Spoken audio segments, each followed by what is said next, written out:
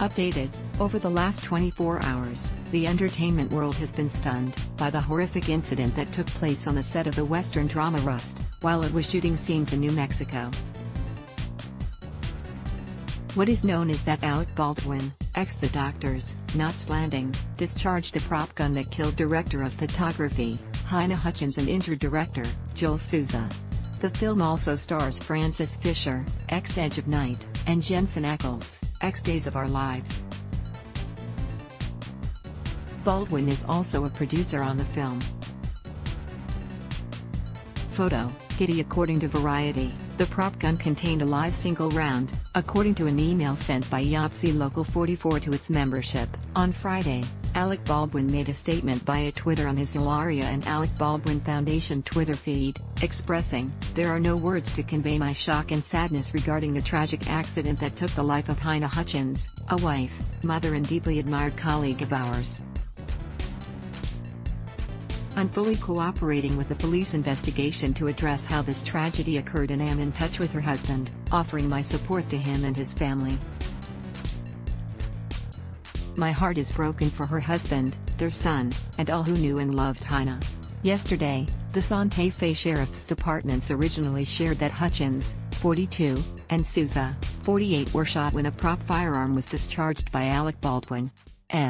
Hutchins was transported, via helicopter, to University of New Mexico Hospital where she was pronounced dead by medical personnel.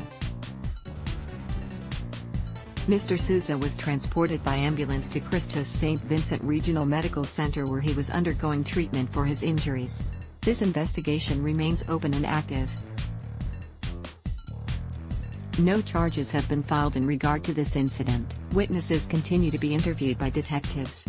This morning, Frances Fisher revealed in a Twitter conversation with Patricia Arquette that director Joel Souza had been released from the hospital. Meanwhile, photographs of a distraught Baldwin emerged following the shooting. Photo, New Mexican. The news of the Baldwin prop gun incident isn't the first time something like this has happened. John Eric Hexum was killed on October 18, 1984, on the set of the TV show Cover Up when he accidentally shot himself in the head with a gun loaded with blanks. Then, in 1993, Brandon Lee, the son of martial arts legend Bruce Lee, died from a prop gun accident on the set of The Crow by a cast member. As the news made its way through the entertainment community and mainstream news, several soap stars shared their reactions to the fatal shooting accident. General Hospital's John Lindstrom, Kevin/Ryan, expressed, "Feeling so sad for everyone involved in the tragedy" on the #Rust movie set. "I do know the film was staffed with experienced, thoughtful professionals. Please, let's wait until we have the facts. Nothing positive will come from passing judgment or casting aspersions before then." General Hospital and Dynasty's Emma Sams, Holly Fallon, shared on her friend John Eric Hexum's death, "This awful tragedy on #Rust is unfathomable to me. If all on-set protocols were being adhered to, how, on earth, could it have happened? After what happened to Brandon Lee and my dear friend John Eric Hexum, the firearm protocols became incredibly strict. I was told, when I was with him at the hospital afterwards, that John Eric had been working with a completely empty gun all morning.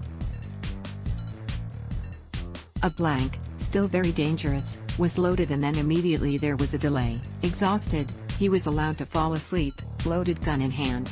He woke him, but there was immediately another delay. John Eric put the gun to his head, forgetting it now contained a blank, because he had just woken up, and jokingly pulled the trigger. Was not the kind of person to play around with a loaded gun.